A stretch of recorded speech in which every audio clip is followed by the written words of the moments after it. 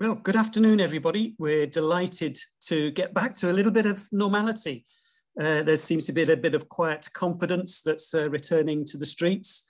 And now that the holiday season, the summer holidays are becoming a distant memory, I guess, for most of us. At this point, the nights are drawing in, the kids are going back to school. I think by now it's really time to start thinking forward to November, November the 3rd in particular, and the AIB Merchant Services Retail Excellence Awards.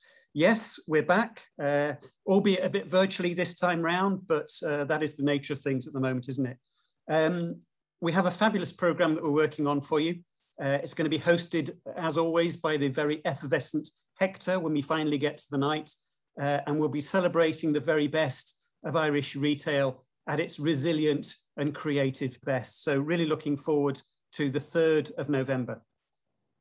I know the majority of you today are on this webinar because you've successfully jumped the first of the hurdles that we've put in your way.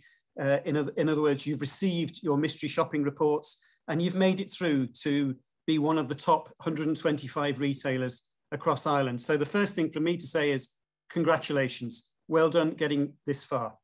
In a few minutes, I'm going to introduce you to the man of the moment, the man that will be familiar to most of you, and that is Matthew Brown. And Matthew will lift the lid on phase 2 of the process and show you examples of brilliant retail, what's come before, and hopefully what's going to come in the future.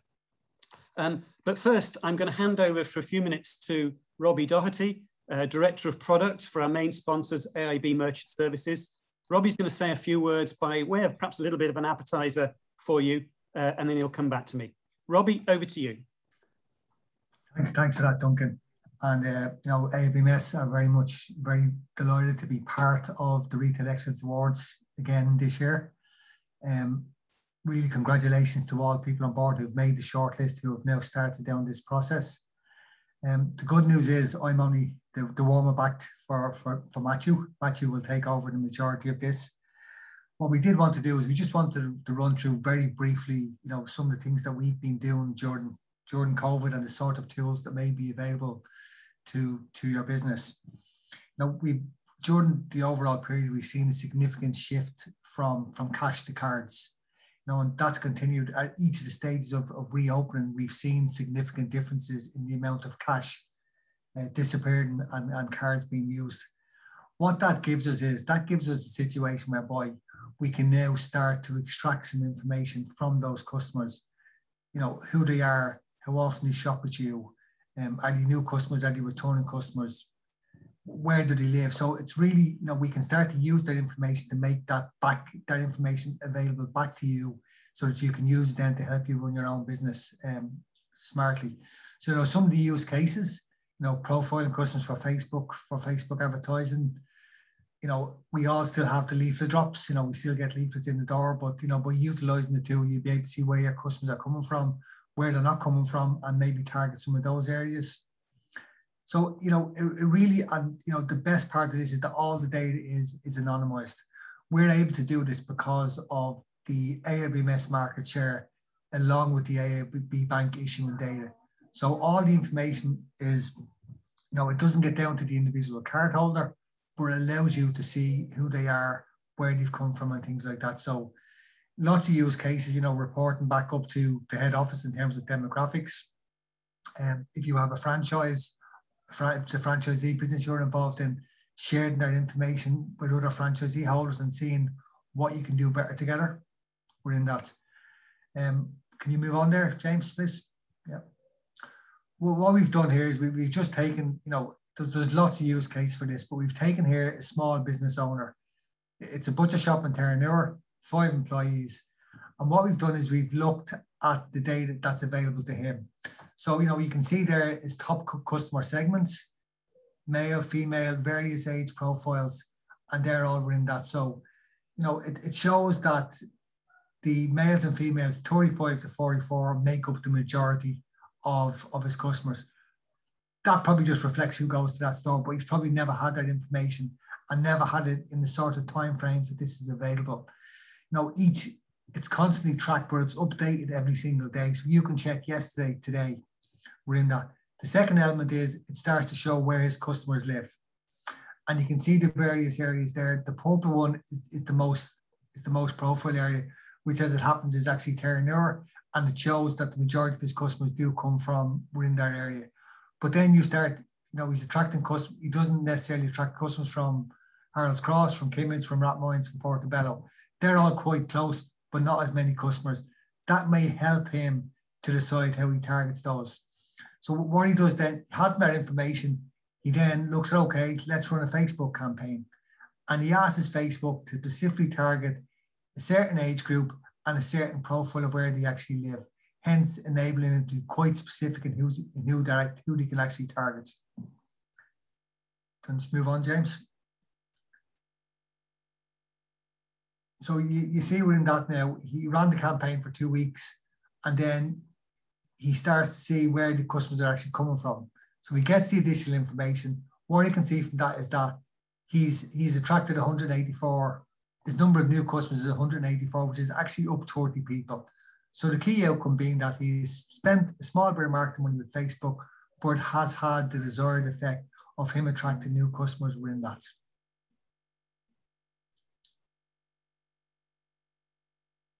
So, part of this is, it's access to your dashboard.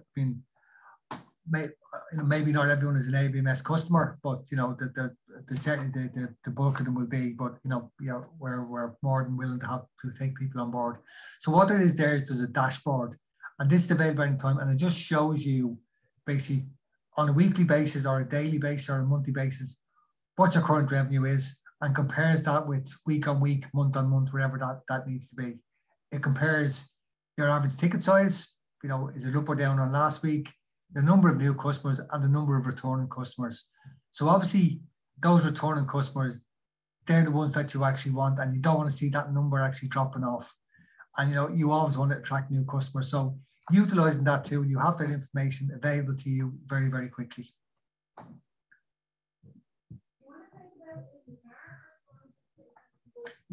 Again, this just goes into a little bit more detail around where my customers actually live. So it's all calculated within, up to 5 kilometers, 5 to 10 kilometers. Now, hopefully there's no more future lockdowns, and we're not trying to see who are people traveling outside of that 5 or 10 kilometer zone, but it allows you to see exactly where your customers are actually coming from. So really useful. Now, if you're expanding, if you're looking at opening a second outlet, this information is available to you very, very quickly. Now, we ran a pilot on this at the very around May time, and this is just some of the feedback we got from merchants. The general feeling was really useful. It allows me to see things in real time.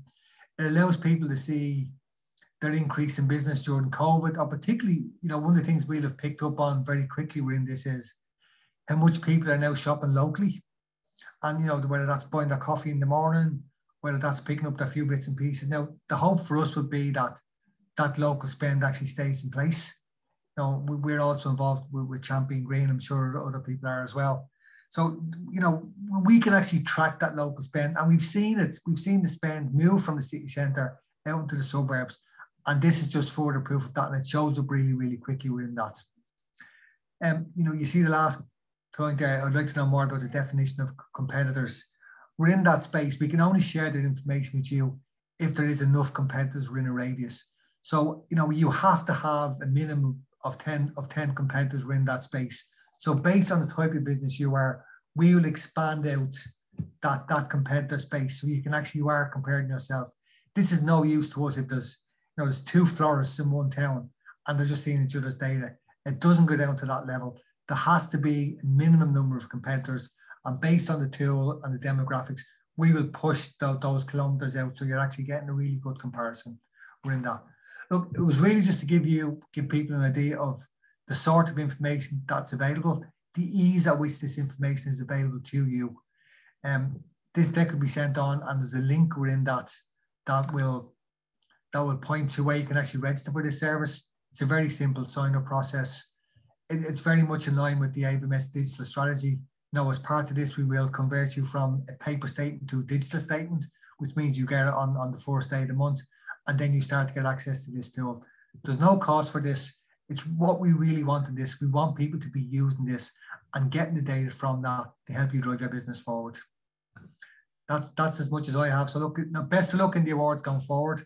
It's a shame that we won't get to have that night out. I know a lot of effort goes into on the REI side of having those nights out, and they are typically a really, really good night. So hopefully next year we do all get to do this in person.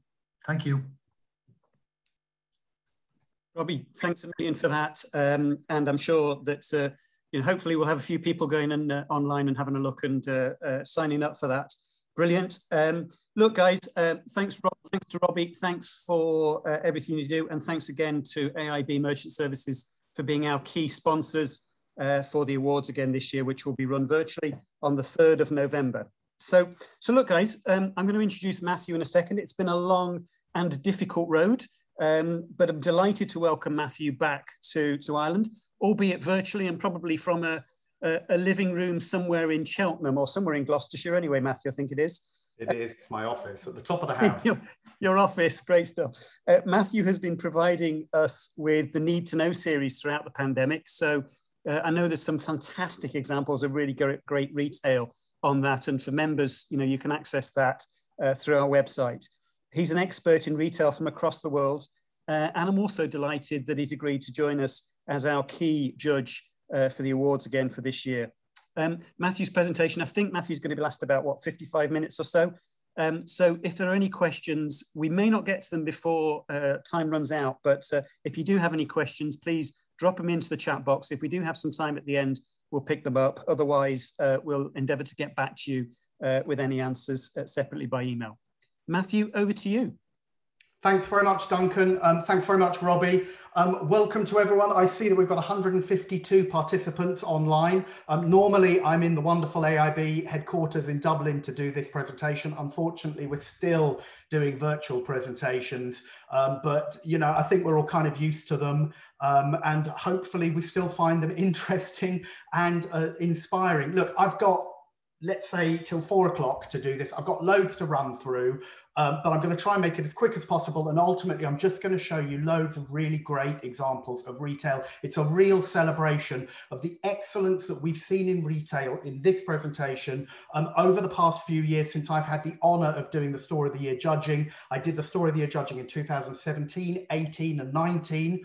Obviously, 2020 was a strange year. I'm delighted to be back again for 2021, and this will be my first trip out of the UK in almost 18 months. Having gone from traveling and flying twice a week to absolutely nothing, it's been a very, very strange year. Look, my job today really is to explain the next part of the process to get you to the top 30 stores and to get through to the awards. I'm going to show it with examples of great previous awards retail and explain the process of what you need to do for the next submission. The first thing I want to say, of course, is congratulations to you guys. You've made it through to the top 125, and you've made it through to the top 125 because you've gone through that really important first hurdle, which is the mystery shopping. And I know sometimes it's a contentious issue in terms of the judging because some great stores fall at that first hurdle. But ultimately, as we all know with retail, if your service is just not up to par, then it doesn't matter how great your store looks, how great your product looks. You're just not going to get that customer loyalty, and you're not going to get the store, you're not going to get the sales that you need. So service is absolutely one of the key planks of retail excellence. And you guys have already passed that through. To get through to the top 125 stores, you need to have had a really good mystery shopping score. So congratulations on that. Now the question is, how do you get through from top 125 down to the next phase, which is the top 30 stores, at which point I will then do the top 30 road trip around Ireland, and we head towards the awards on the night of the virtually of November. I just wanted to make the point, guys, if you haven't entered to the next stage of the top 30, I really hope you will do. And it's not just a plug for me. I hope you don't think that it's just about winning an award. We've genuinely designed this award process as a learning experience and as a way for you to think critically about your business, to step outside potentially and look at it from a new set of eyes and to say, what are we doing really well? And potentially, what could we do to improve? And there've been quite a few examples of retailers retailers who've entered the awards in previous years who didn't do so well but have improved year on year. And in fact, Willow Ennis in 2018 went from a top 30 store to the winner because they had implemented learnings, because Jean McCabe had implemented learnings from that Pillars of Excellence. So I hope you will find this explanation of our 10 Pillars of Excellence useful to help you do the award submission yourself, but also to learn to celebrate great stuff and so forth. Look, we were supposed to be here in 2020. I have to say, you can't talk about retail without talking about 2020. I've been talking about the retail apocalypse for 10 years in terms of the kind of move towards online and the challenge for physical retail. 2020 was the year that the retail apocalypse really happened. And if I had to choose one picture to illustrate 2020, it's this one. It's Times Square, April 2020, during lockdown, and the place is totally deserted. These are the type of scenes, and they were replicated in cities around the world, of almost a zombie apocalypse style retail. And it has been a genuine catastrophe for a whole swathe of retail. Big brands have gone. Some department stores have had a really difficult time. We've lost Debenhams, we've lost House of Frasers, we've lost Topshop, we've lost some big established brands. At the same time, retail has not stopped. There is genuinely been acceleration of creativity. I'm hoping that we're going to be celebrating that new creativity in the awards this year, but certainly I'm still looking around the world, looking at retail innovation, and it has not stopped at all. In fact, it's accelerated. What 2020 and the retail apocalypse has really taught us is just how essential retail is. And cities, we now understand how important office workers are, how important tourists and out-of-towners, this creating a retail ecosystem that brings cities to life. And without that, it feels really dead and empty.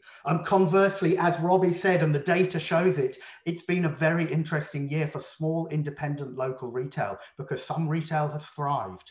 And we really, I do believe this, I've been saying this for many years, that it's never been as good a time to be small, independent, nimble, local and creative. And so this year, really, as part of the awards, the underlying sentiment that I really want to kind of seek out and really find examples of is examples of resilience in the time of crisis, real creativity, whether that's updating your store design, whether it's telling new stories, whether it's creating new types of personal service, whether it's amazing visual merchandising, all of that type of creativity, we're looking out for that. If you can show us examples of that, that's going to score really highly in the awards. But equally for customers, that's what we want to see now that we're desperate to get back into shops, back to restaurants, back to living life the way we used to. You know, it's been a very long 18 months and we're ready to bounce back. We absolutely want to celebrate that. And then the final part of it is community. You know, we've really understood the power of pulling together, of being part of a local community, of being part of a town's ecosystem, of retail ecosystems. We understand how important that retail ecosystem is in light of the disaster that's happening in cities. Without everyone working together and pulling together, you know, we don't create these vibrant retail ecosystems that we all need for life, for business, for everything together. So this year's awards is really going to be about celebrating these three elements. And as I said, the next stage is to take 125 stores. I'm hoping 125 of you are going to enter your stores and go through your submissions. I'm going to get, and I'm going to run through how you complete these submissions and do the best job you possibly can. And it's going to narrow down, with me judging virtually, sitting here in my office in Cheltenham, down to top 30. And then my favorite part of the journey is a week-long trip across Ireland, like I did in 2017, 18 and 19, to visit the top 30 stores in person. And then those will then be selected and scored down to the final awards ceremony in November. I've always been blown away by the standards of retail excellence across Ireland, across every retail sector. And what's really nice is seeing retail excellence across small fashion boutiques, across supermarkets, across big brand department stores, shopping malls, coffee stores, everyone. There is absolute passion, expertise and creativity in every sector. And I'm hoping we're going to see an equally great spread this year. So that's the journey to the top 30. How do we get to top 30? The really important thing is this document that you can see at the top, this PowerPoint submission document. This is going to be what helps you get from top 125 down to the top 30, because you are going to show me what your stores look like based upon the 10 pillars of retail excellence, which I'm going to run through. This is the way that we judge the store of the year, the 10 things that we think make retail really good. And I have to say, previous top 30 stores and previous winning stores haven't necessarily been perfect across every single pillar, but they have certainly scored highly across all of them. And I genuinely believe that if you have a store that scores highly across all of that, you are genuinely offering an amazing customer experience to your customers. And you should see the results in terms of your sales and your performance and everything else. It's what makes retail vibrant, and so forth. So as of 4 o'clock this afternoon, you should have 3 documents, the 3 documents that are listed here. You should have a PowerPoint document called Store Retail Excellence Top 125 Application 2021. What I would like you guys to do when you apply is to change the name store for your store name so that I can see it when I'm judging it. So because otherwise I'm going to get 125 files that all look the same. So if you could change that name in the file structure and then fill out the PowerPoint document, that would be great. And then to help you do that, essentially we have 2 supporting documents. We have this presentation today, which is Retail Excellence Store of the Year Top 125 Briefing, and this contains my favorite selection of examples of great retail across those 10 pillars from previous top 30 store awards in Ireland. And then the second document is Defining Retail Excellence, which is a wider, more international look about what does the 10 pillars of retail excellence look like. Now, both of those I hope are interesting, inspiring, and show loads of examples of really great retail. It should just be an interesting read, highly visual, hopefully inspirational, and it should give you a good idea of what type of thing we're looking for in terms of that store submission. Now, look, I'm just going to quickly run through what this PowerPoint document looks like before I get on with my examples of the 10 pillars. This is the document that you're going to get. Store Retail Excellence Top 100 2021 application. It's a PowerPoint document. You guys should be able to open it. If any of you have any problems with it, please get in touch with us. We'll make sure it works. This is the template. There's a welcome page, an explanation, and then this is the first bit that you have to complete. If you put your store name and your store address in, that just lets me know. In an ideal world, I would have hours to look at every submission. However, I am allocating 15 minutes maximum to look at each store, which takes me a full solid 5 days of judging, looking at my computer with 8 hours a day. So as you can imagine, it's a fairly intensive job. And the easier you make it for me, the more visual you make it for me, the better I can make a judgment. Because at this stage, I'm not visiting your store. So in order for me to come and visit your store, I have to have already judged you down to the top 30. So the better the job you can do, you know, the more likely you are to get through to the top 30. The next page just explains these 10 pillars, and this is what I'm going to run through for the rest of the hour, so you don't need to pay particular attention to it now. But what you are going to do is you are going to photograph your store according to every one of those 10 pillars. So you are going to have 10 pages that look like this that you need to fill out. And you need to put a photo for each of the pillars onto this template and write a little bit of text along the side to explain what you think you're doing within this category. What makes it good? How have you changed? How have you been resilient? How have you shown creativity? Now, the template shows 4 slots for pictures, but those pictures, if you put 4 in on each page, are not going to be very big. So please feel free to delete 3 of those boxes and expand 1 box and do 1 great picture per page. If you feel that that shows off what you guys are doing, how the store looks, so that I can see that sitting here at my desk, please do it. In previous years, I have to say that the people who have photographed their stores the best I'm not suggesting necessarily that you have to get a professional photographer in to do it, but if you want to, that certainly adds benefit and it adds impact to what you're doing. It makes your stores look as good as they possibly can. Please photograph them in their most flattering light. Please photograph them so that you're really showing visually what you are doing in each of those pillars. Make it look as good as you possibly can, and then I will be able to see it in its best possible light. So as we say, there's 10 pillars. You've got 10 pages to fill out plus the title one.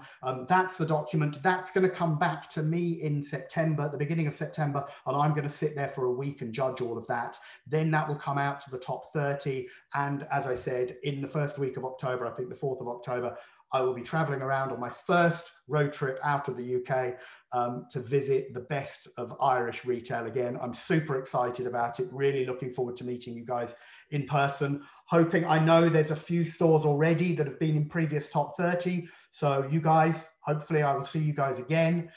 So look, that's the PowerPoint. Again, if you have any questions with that, please ask at the end of this session or send emails or call us. We're here to help. We're here to make that process as easy and as seamless as possible. So those are the 3 documents, the application form and this presentation, and also I understand that this presentation is being recorded. So there should be plenty of reference material for you.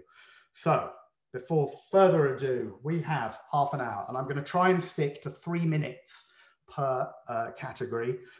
This is how we judge the store of the year. It's on this idea called the 10 pillars of retail excellence: shop front, windows, first bite, visual merchandising, store design, curation, personalization, storytelling, hospitality and community, and technology. Now, it's really hard. How on earth do you really judge the excellence of a store? Surely 10 pillars is roughly arbitrary. But as I said, actually over the past 4 years, we found that it's really quite a resilient way of judging how well a store looks, how good the customer experience is, how solid the retail offer is. And so we're going to stick with it.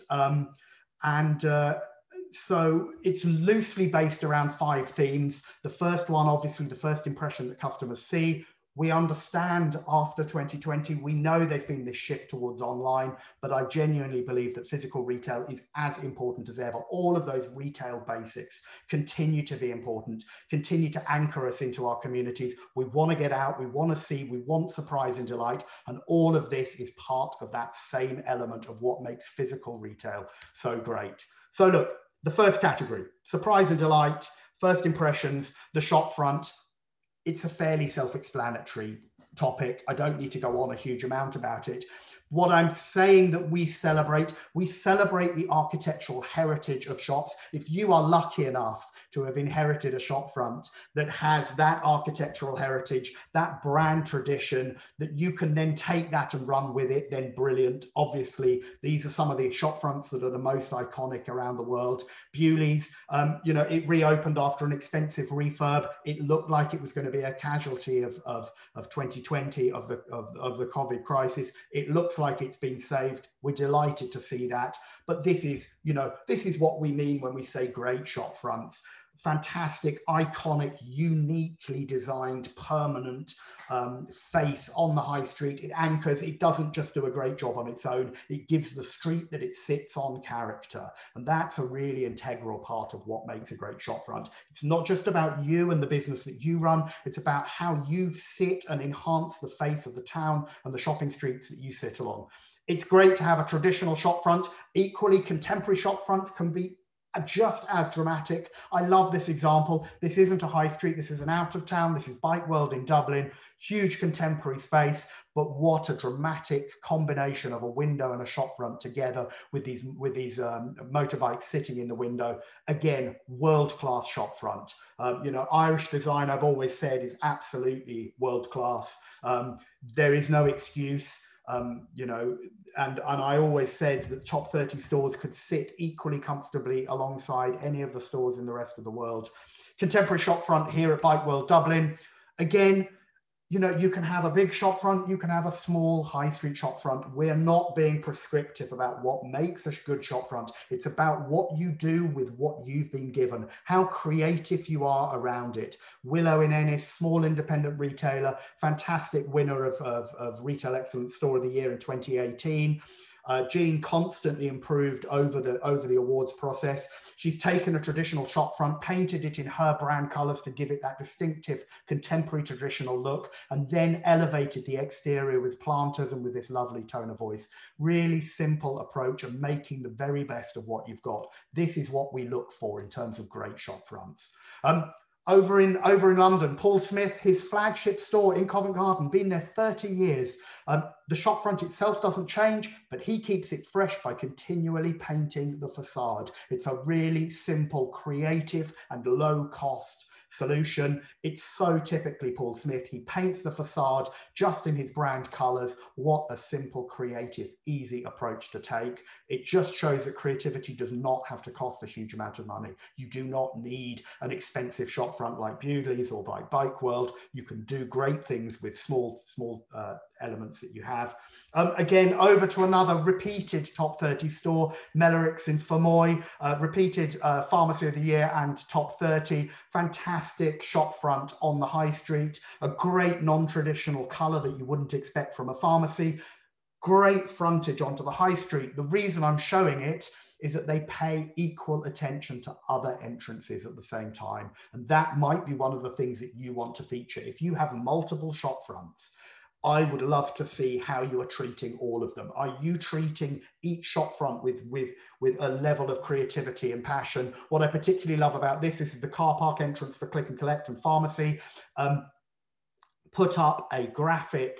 This graphic wall that you can see here is attached to the old building. It's a way of dressing it. They didn't need to do it, but it shows that real sense of investment in the experience, even in the welcome, that first impression. Really, really important. So the shop front, we know it. Let's see what you're doing with shop front. The second part of first impressions, the things that we know that we love from retail is the shop window. And the shop window is going to continue to be more important than ever. Certainly during lockdown, I was struck by how few retailers made the effort to do great windows, but equally at the same time, some retailers, even in spite of lockdown, chose that as the opportunity for them to express what they were doing, to say, we're looking forward to coming back. I chose this example because this is one of my favourite times of year. This is the whole area of Chelsea in London. And for 1 week during the year, they create these amazing floral window displays for the Royal Horticultural Society Flower Show. It's called Chelsea in Bloom. It didn't run in 2020. It's planned to run for 2022. I'm super excited about it. But 80 of the stores around the area, plus the hotels and restaurants, club together to do something amazing and creative, creating that sense of community so that it becomes a total destination. And for that week in spring, everyone flocks to Chelsea. It's massive on Instagram. People are taking pictures. It's a celebration. It's non-traditional windows, but it just shows the power of that traditional physical retail experience. The theme last year, or in 2019, was Under the Sea. I don't know what theme they're doing next year, but again, it's a storytelling approach to creativity. Fantastic. It just shows how wonderful retail can be at its absolute best. That's Chelsea in London every year, hopefully next year. Again, across the top 30 stores, we've seen fantastic window displays. One of my very favorite ones was Bambino's Children's Wear in Ennis. Did this awesome window with a little beetle that's poking out of the window. So it's a three-dimensional window approach in much the same way as the Chelsea in Bloom. And it continued on to the inside. Just wonderful creativity. This is what makes retail excellent. This is what makes retail resilient and creative. This is what we want to see more of. Absolutely stunning example, world-class window. Kilkenny, a regular top 30 store. I know they're back in on the entrance. I loved this particular example, a woven window at Nassau Street in Dublin. Again, fantastic creativity. This is what we want to see from retail. You know, showing that you're expert, showing that you're passionate. And I've been showing this example for a few years because I still love it, because I just wanted to make the point that, okay, you're a fashion boutique, you know, you're a children's wear store, and you do window displays, that's expected. But actually, it doesn't matter what sector you're in. If you're in the pet sector or the hardware sector, you still can do window displays that are amazing and creative, and more importantly, cheap. You don't need to spend a huge amount of money on it. I know that Jean McCabe from Willow set herself €100 budget for her window displays. Amazing creativity on very, very little money. You can create a sail window that looks better than anything else using an old hose, or an amazing seasonal display using a bunch of hanging brooms. It's all about the passion and expertise and creativity rather than the budget. There's no excuse to say, I haven't got the money, I can't do a good window. The examples are absolutely out there. And I suppose the question some of you might be asking is, well, we don't have a traditional window. What do we do with that? And, you know, in terms of the judging that I do, if a store doesn't have a traditional window, I will look at other elements of what make that first impression great. Here at Insomnia Coffee, I'm just putting out the tables and chairs with a candle and with a throw sends that sense of generosity and welcome. That's absolutely, for me, as important a brand message as creating a wonderful window display. Again, there's no excuse for not doing it.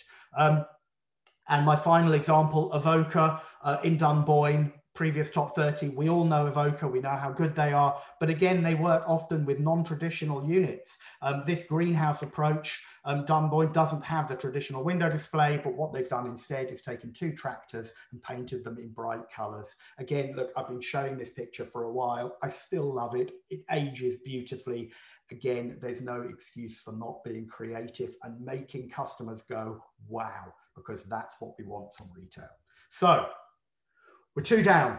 The third and final part of first impressions, we've done the shop front, we've looked at the windows. The third part of what a customer sees when they first come across you. They see you out on the street, they look at the window, and then they walk through the door. And the first thing they see is what we call first bite. And so this element, often people have been a little bit confused in previous years of judging. I just want to make it really clear. This is probably the easiest part of the whole submission process for you guys to photograph. What I want you to do is to stand at the front of your store and point your camera inside the store and take a picture of what you see, because that picture is what customers see at the beginning. That is first bite. And first bite should be the thing that's the transition between the outside and the inside, and it should be where customers go, oh, wow. Because if they don't, you are missing a trick. This is where you should have hero displays. This is where the design should wow them. This is where the activity of whatever it is that's going on should assail them. The sense of smells and taste and merchandising, the design. Absolutely, this is the part where you are making that first impression. And it is so powerful when you get it right. This is Melorix in Fermoy that showed you the shop front of. This is their first bite, looking into this beautiful vaulted ceiling, which they uncovered as part of their refurb. Previously, it had a lowered modern ceiling. They tore it up. They discovered this old ceiling. It gives that immediate sense of wow and tradition. This is what I mean by first bite. Doesn't matter what you are. Again, Apple Green, I know Apple Green are into the top 125. Again, standing at that entrance, looking in, what is that first impression that you get? And, you know, Apple Green consistently rate amongst the top, service and PFS retailers around the world, and for good reason, because this is the experience that customers are getting. This is powerful first bite. I just wanted to make the point that it may be, if you've got a small store, you've only got one first bite. With some bigger stores, what you may have is multiple first bites as customers move through the space. And what you can do in that case is to photograph each of those ones separately to show that first bite as they transition into a space. And I'm going to use the Avoca in Dunboyne as that example, because as you walk through that main glass entrance, you get through into that florist area. That is the first bite that people see. But actually there's a doorway to the left which when you then walk through, you get that second first bite into the fashion area. And that again is a second first bite. And you can see that Avoca have considered that. They have absolutely understood that this is the vista that customers are seeing when they first walk in, and they have designed and merchandised around that. It didn't happen by accident. And the third part of the Avoca is the garden centre offer. And this is me taking the picture as I walk in, and you see that again, it is a really photogenic, deeply considered first bite approach. And they've done that at every entrance. So potentially you guys, you may have more than one first bite to photograph. Please show me all of them. Show me how you do it, how you think about it, how customers are transitioning, and how they're getting that sense of wow as they move through the space. So how are we doing for time? We're okay, we've got 20 minutes left or so. We're into the second part of retail. We've done that first impressions of shop front, windows, and first bite. This is the really important bit about retail. It's the stuff that turns product into something desirable. You guys are retailers, you're selling a bunch of product, you put it up on shelves. We now live in a world where we can buy everything online. We don't need physical stores in the same way, but we want them, and we want great retail. We want retail where product looks better inside the store than it does out. This is the opportunity to get creative through visual merchandising, through visual storytelling, through eventing. This is where art meets retail, and I absolutely want to be celebrating this. This was one of my favorite examples from Store of the Year 2019, Windy Ridge Garden Centre in Dunleary. Fantastic approach. You know, this lovely seasonal Halloween display, wonderful creativity. The whole store was packed with this type of visual merchandising. This is world-class creativity. You're seeing it in the garden centre sector, but equally we're seeing it across in the food sector. Beautiful colour block merchandising at Fresh in Dublin. And they did that across with produce. They equally took that same amazing visual approach through to their salad bar. I think they have 56 different salads in their salad bar, beautifully merchandised by color, using the mirrors as an extra block, carefully layering that approach at high level so that you can see through to the salad bar, through then to the counter as well. A fantastic example of what great visual merchandising looks like. Visual merchandising is often one of the really best sectors in the awards. I've got far too many examples of great ones to show you now, but I'm really looking forward to seeing what you guys are doing and how you're going to wow me this year. Look, we saw it with Garden Centre, with food. There's no excuse for not doing visual merchandising. It doesn't matter who you are. Let's take Insomnia Coffee. It's a coffee shop, but they're still using visual merchandising, lovely cameo props for their accessories range, even in a small bit, just by the welcome. Again, there are plenty of opportunities for creativity wherever you look. And my final example, Pet Stop, a consistent top 30 store, one of the very best pet retailers in the world. I'm not joking, they are consistently superb on visual merchandising. This was their store, top 30 store from Limerick. A really nice use of traditional gondola ends, which are often used for hero promotions, turned into these themed events with visual merchandising. This was a movie nights one. And even around that, just the core range merchandised with incredible authority, visual inspiration, great color blocking. You know, this is what big box merchandising looks like when it's absolutely excellent. Again, there is no excuse for not doing great visual merchandising. You know, you can make bulk commodity products like this look good. You can do that with absolutely anything. You know, this is what physical retail is all about. It's about making the product you sell look better in the store than it does in people's homes. It's about making it look desirable. And we are absolutely going to be celebrating the best of that. So that second part of surprise and delight, how do we create amazing physical retail experiences that make customers go, wow, we've got the visual merchandising. The second part is interior design. How do we design the stores? How are we designing the customer experience? I just wanted to show you this example because I just wanted to prove that creativity has not stopped during the pandemic. And I'm going to use this example because they are the most out there brand I know. This is Silpo in Ukraine, part of the Fozzy Group. This is a supermarket operator. They have 350 stores, but they have this designer supermarket range, 96 of them, where every single store is different and based around a totally unique theme.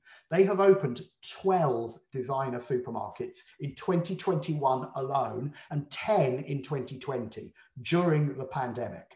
Every single one unique. This was a concept that opened in April in the Carpathian Mountains. It's all about the mountain landscape.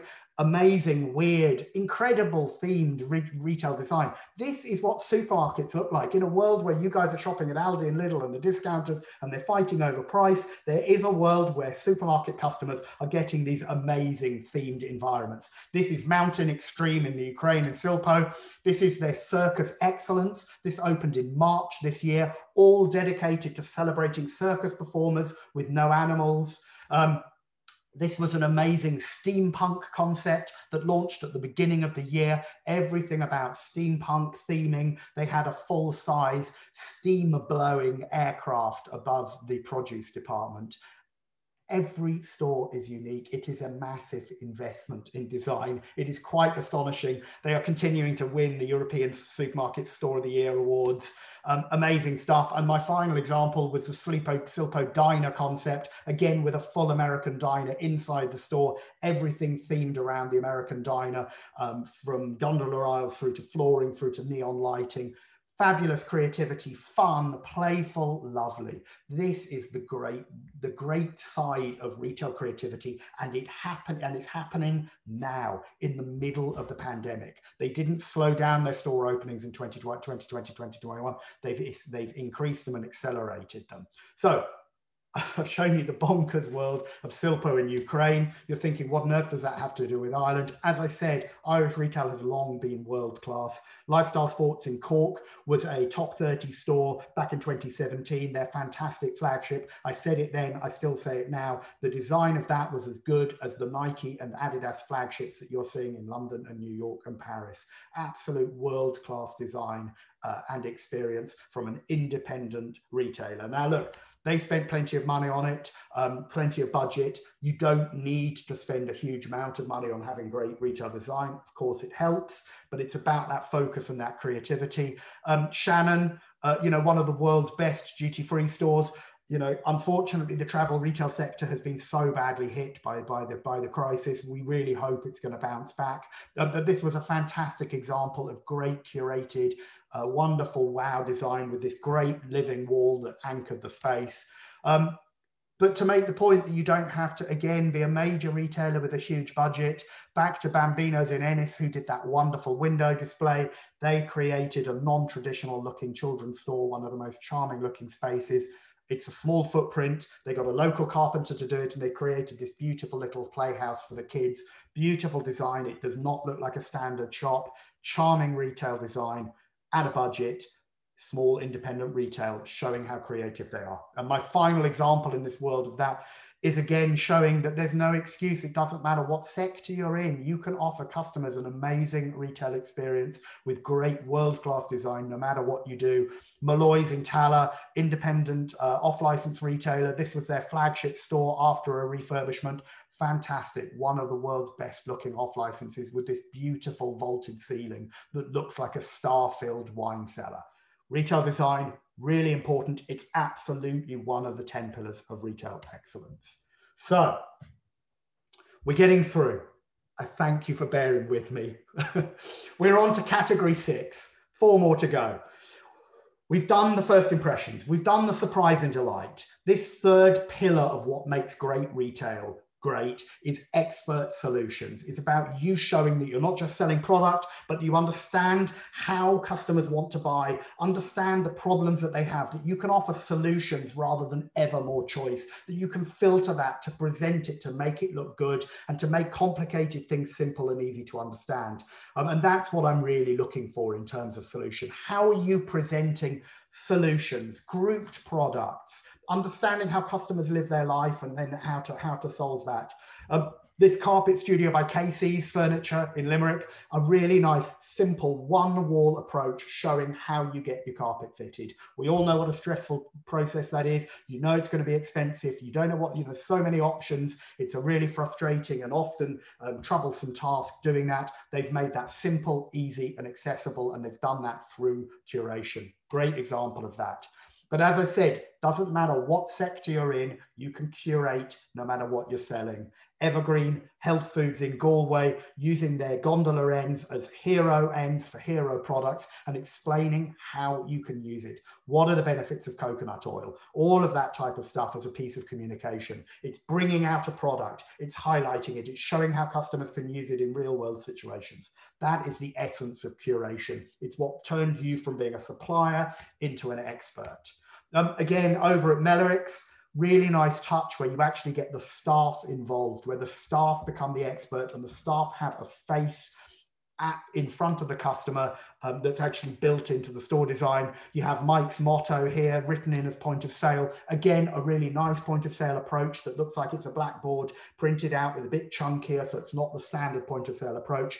The photo, and then little secrets with a nice little tone of voice at the same time. It's a really nice piece of curated communication. And then my final example, again, back from Shannon.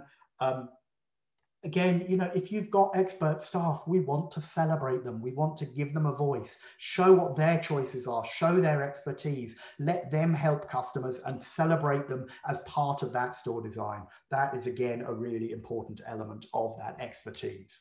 And that brings me neatly through to another element of expert solutions, which is personalization.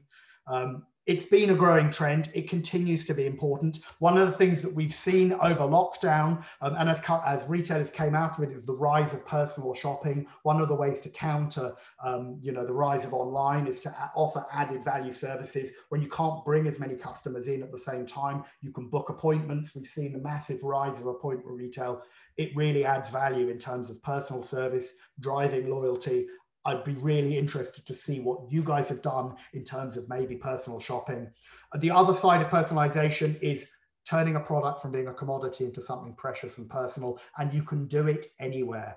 It doesn't need a huge amount of space, it doesn't need a huge amount of budget to do it, but it genuinely transforms the customer's relationship with the product.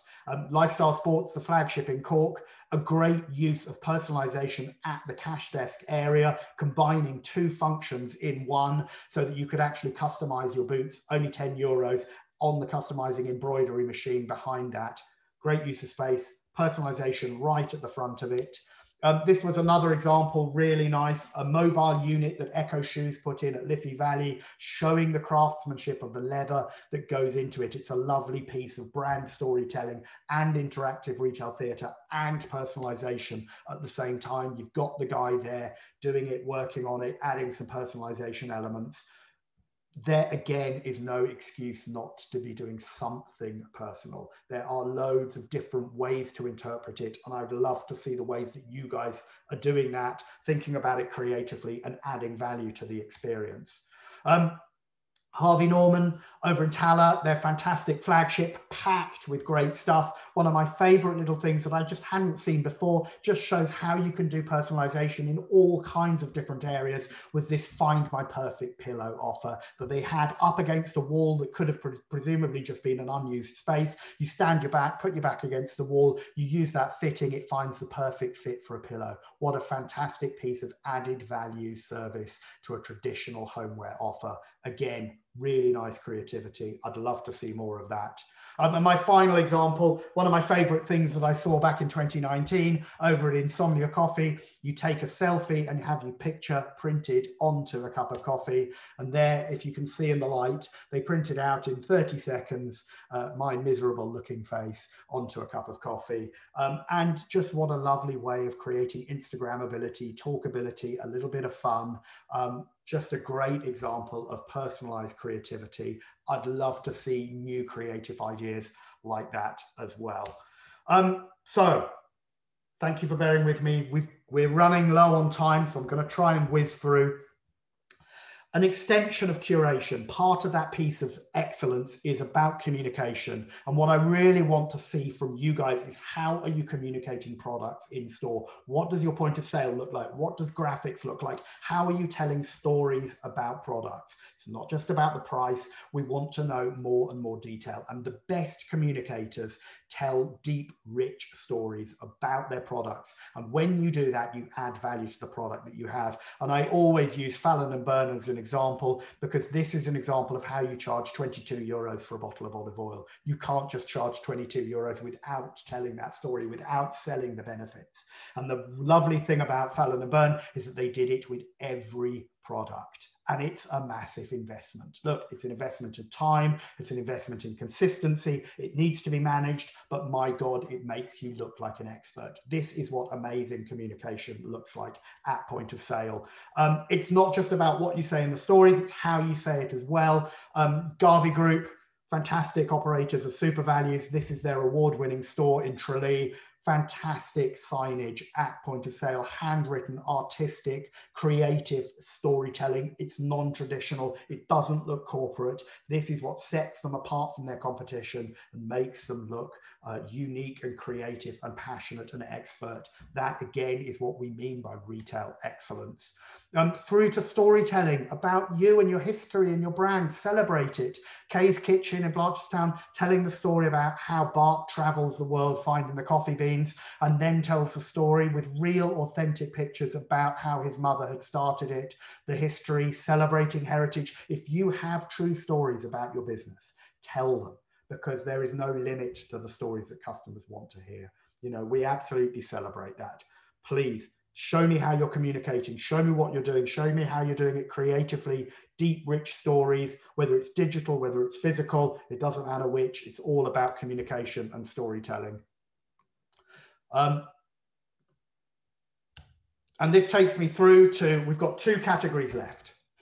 Again, thank you for bearing with me. Hospitality and community. Now, I've grouped these two together because they're kind of linked. The first one is hospitality. Look, we've understood how important hospitality is after a year of not being able to go out to bars and restaurants. We are groaning for it. But hospitality has been a growing trend in retail for many, many years. For retailers that do not have a traditional hospitality offer, the first question we want to know is, why are you not adding a hospitality offer, a coffee offer, a restaurant offer, some added value service to do that?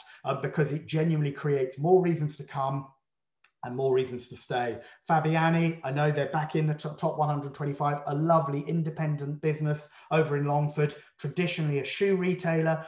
Louise, the owner, put in a coffee store a few years ago. Fantastic drive. It transforms a traditional shoe store into another brand, fantastic high street destination. She ran yoga classes in the front of the store, which becomes flexible. And at the back of the store, there's a beauty treatment area. Again, put into the store, added as a hospitality offer, a great addition to adding value to what the shoe store was previously. That is a great example of adding hospitality to retail. Melorix, they added a new wellness area with a juice bar. Again, it's not a full service hospitality offer, but it's moving towards that direction. That's something that, you know, we would absolutely be celebrating in terms of hospitality and community. If you are a traditional hospitality business, so if you're Insomnia, or you're a coffee business, or you're a restaurant, clearly you don't get points for being hospitality. The real question is, what are you doing on top of that? How are you adding value to what is the core of your business? And so we would be looking for really nice creative examples of moving beyond traditional hospitality. I use Avoca in Dunboyne as a really nice example of that. Their kitchen garden has a greenhouse which grows the ingredients that are then used in the food cafe for customers, and customers sit there in the growing thing. This adds an incredible level of tactile visual storytelling onto the whole process. Insomnia did a really nice community element, an eco element. Eco and sustainability is clearly a part of hospitality and community, a really nice composting approach. And Esquire's Coffee over in Mullingar, clearly a hospitality business, they added value with this separate children's play area with a bit of education, small seating for the children with really nice crayons, and then iPads for educational games. It's adding value to what's traditionally already there in terms of hospitality. Now, look, if you guys are saying, well, we don't have a coffee offer and we're not a hospitality business, but what do we do? I'm also interested in how are you running education classes or added value or expertise within your store? What are you doing to move beyond just selling product to creating community, to creating expertise. And so mum-to-be pharmacies, you know, raffles, events, hosted nights, all of those kind of community events, stuff that we can see in store. That is something that you guys should definitely be showing me. The Mulligans did it here. But look, at Evergreen Pharmacy, they had a really nice bit at the entrance. It doesn't have to be a huge thing. It can be these lovely little touches. They had a little post-it note thing at the entrance and the exit where customers could write their own little comments about it. It was a really nice way for customers to get involved in that process, to show that they're part of the community, that the brand is part of the community, to creating a conversation and something that's more than just buying stuff. And my final example, again, back to Shannon Duty Free, printing up some of those customer comments as part of the permanent point of sale. A really nice way to give customers a voice inside your retail store. Really nice example. So we're on to my final element. I hope you'll bear with me. It's the final bit is technology. Now, I know this is a contentious element. It's the one that scares people the most. What I want to show is that clearly there's massive investment in technology. The pandemic has accelerated the rise to online and omni-channel. We've also seen the massive increase in the use of smartphones and smartphone-enabled retail. If you guys are using that, I absolutely want to see it. It's never been easier to do it. After a year of everyone getting used to scanning QR codes as part of checking in, more and more of the population are competent to use it. We're absolutely going to see that increasing across retail. A whole bunch of retailers really innovating. Nike powering ahead during the pandemic with digitally enabled retail. You can use your Nike Plus app on your own phone to scan your own feet so that you get the perfect fit for sneakers. That then gets added to your digital profile. Fantastic digital innovation that then combines with the physical store. Nike, big brands doing it, big investment, but we're seeing it equally on the ground. We've already seen it in Ireland. Specsavers in Dublin, their flagship, they were using this a couple of years ago in the awards. It was a really nice touch, using the iPad to scan customers' faces and then recommend eyeglasses that fit. You can do absolutely combining personalization and technology at the same time. In the optical sector, in the fashion sector, it doesn't matter what. And even if you don't want to use complicated, expensive devices, you can use the QR code to enable deeper, richer integration with the customer to then maybe mitigate them online. Willow and Ennis using point of sale with QR codes so that you could actually scan the phone and see different ways to wear the look. Again, modeled by local influencers, tying into social media, creating an online and an offline community at the same time. That type of technology innovation is absolutely something that we're looking forward to. And again, back to Evergreen, you know, there's no limit to what you can do. QR code, recipes, healthy recipes, bit of storytelling, bit of helpful curation, all of that powered together, powered by technology. It's cheap, it's effective, it's easy to do. There's absolutely no excuse not to be doing it. And my final example, back to Fabiani, you know, in the world of online retail where we're used to doing it, we're all buying on Amazon. What Amazon doesn't have is that personal touch. And as I said, it's never been a better time to be small, independent and nimble. And what I love about Fabiani's online orders, which she runs from the back of the store, is that every online order is boxed up like this, with a sprig of lavender, with a handwritten note, wrapped in string. Now, there's absolutely no way that Amazon can compete with this. This is the competitive advantage that you have as a small independent retailer, even if you're trading online. So, thank you very much for bearing with me. I've gone slightly over time. I hope that makes sense, those 10 pillars. You've got this presentation. You will have this presentation to look at. You'll have the 10 pillars document as well. You've got the PowerPoint, which should be self-explanatory. Good luck. Please photograph your stores as best as you can. Please think about how you are doing these elements in a really nice creative way and tell me about it. Sing your own praises. This is not just about winning an award. It's about celebrating retail, great retail in Ireland, celebrating the resilience after a terrible 18 months. So look, thank you very much. Good luck. I'm looking forward to the next stage. Thanks, Matthew. That was fantastic as always. Look, I think I'm just sitting here going, wow, haven't we got some brilliant retailers in Ireland? Because it really does come across in some of those shots from previously. And I'm sure that your life has moved on and there's some more great examples that we'll find when we go out there again in October. I know there's a few questions come up. I think, look, at this stage, we'll probably answer most of them individually, but one of the ones that did come up was around maybe putting a little video clip as part of the presentations from one or two. So we'll come back to you on that one, but I'm going back to your creative ways of enhancing your application, Matthew. Might be different approaches. But look, guys, if you've got any more questions, drop them in the chat box or email us to info@retailexcellence.ie and we'll get back to you. And in the meantime, good luck, thank you, and thanks again, Matthew, for your fantastic presentation today. Pleasure. Good luck, guys. Bye for now. Thank you.